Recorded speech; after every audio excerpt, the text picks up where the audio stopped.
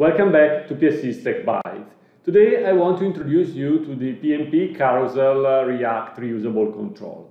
It is part of the PnP React Controls family and is a really useful one that you can use whenever you want to create a slideshow in your web parts or tabs in Teams and you want to render, for example, a picture with a description, with the navigation buttons to move next and previously, and to select a specific item in the carousel.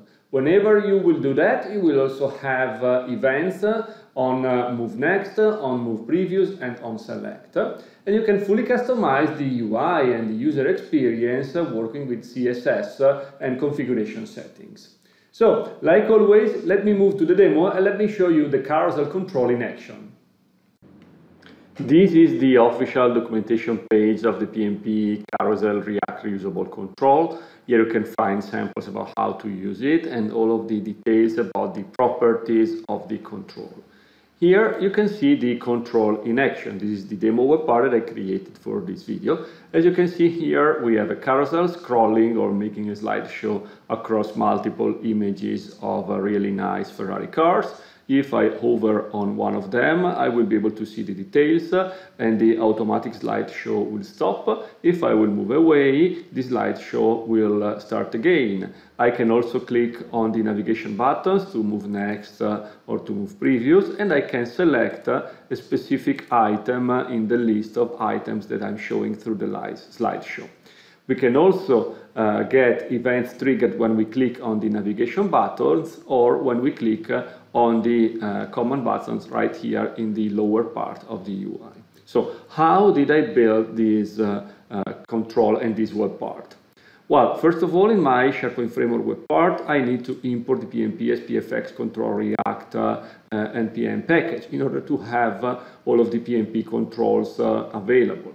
Then I created a web part, and inside the web part, I simply created a fake list of items where I defined every single item as made of the src or the URL of the image that I want to render for the item, the title and description, and the URL, so that in case the user will click on an item, the browser will be brought to the URL that I configured in this specific interface. So in my web part, I simply create a list of items which you could eventually download from an external API or from a SharePoint list or from wherever you like. And then I provide to my React component the list of carousel elements as one of the input properties. Now the interesting part comes when we talk about the implementation of the React component that is rendering my web part. In fact, here I have to import the carousel component from the PnP React controls, and eventually I'm also importing other types that I will use in order to properly configure my carousel. I also import the image fit type from Office UI Fabric so that I will be able to configure how the images will behave while rendering inside the carousel. Then, in the render method of my React component, I simply map the elements that I've got through the properties of my React component into an array of iCarousel image props, which is a type defined, as you can see right here in the PnP React controls, and which defines the outline of every single item rendered in the carousel.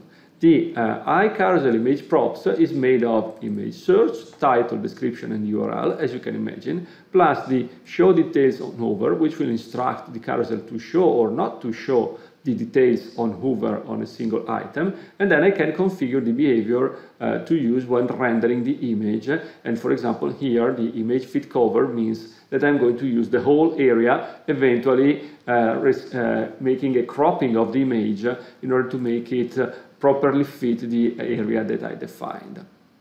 Then the actual carousel component is defined in the HTML of my React component which will render the web part. And here you can see a bunch of properties that we can configure. For example, we can configure where do we want the buttons, if we want them on top of the image or just below the image, what kind of behavior we want to have for the buttons that we are going to display. We can configure custom CSS styles for the content and for the buttons, and those styles are defined in my SCSS file under the section of my web part component.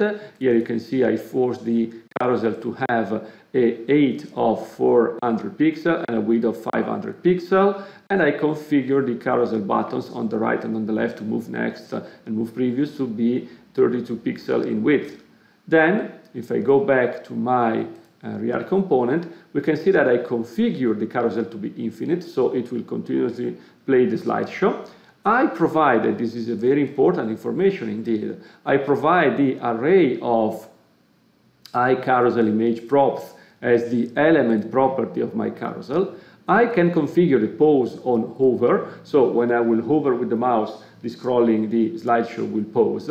I can configure this interval of the slideshow, which is in milliseconds, so now I'm configuring it to take 4 seconds of time to show every single item, and then I can even intercept the on move next, on move brief clicked event, and the on select, which will be triggered when I will click on a button item in the below area of the carousel.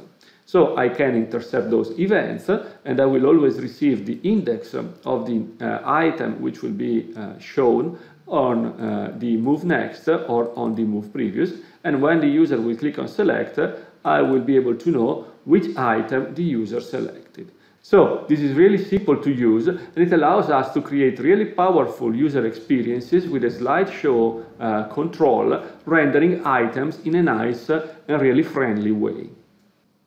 Thank you for watching this video. I hope you found it interesting, and I'm really looking forward to seeing you next week. And remember, subscribe to the channel. Thank you.